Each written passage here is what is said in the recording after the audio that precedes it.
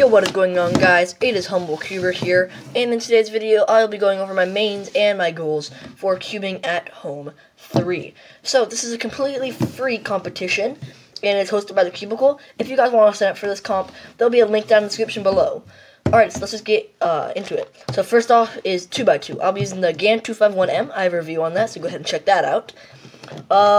So yeah, my goal for 2x2 in this comp is to get a sub 4 average, as well as a sub 3.5 single. So yeah, let's just go ahead and move on to the next event. So, my next event I'm competing in is 3x3. My main for this competition right now is an Angstrom Weilong GTS 3M. I will be having a review come out on this soon, so go ahead and check that out. I personally love this cube and its amazing corner cutting. It corner cuts basically everywhere. I have tried GAN cubes, but I kind of prefer this over them. And it fits my turning style perfectly. My goal for 3x3 is sub 18 average and sub 15 single. So yeah, keep an eye out for that review that's coming out on this cube. Alrighty, so finally, I have 3x3 one-handed. Don't mind that voice crack, this happened. I have 3x3 one-handed, and I am using the Chi-E Thunderclap V3M.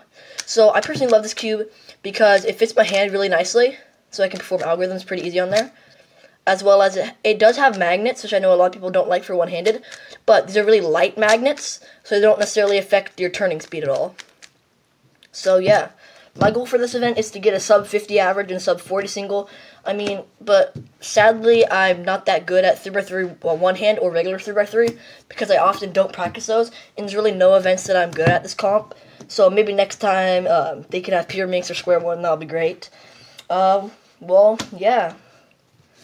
That basically wraps it up for today's video.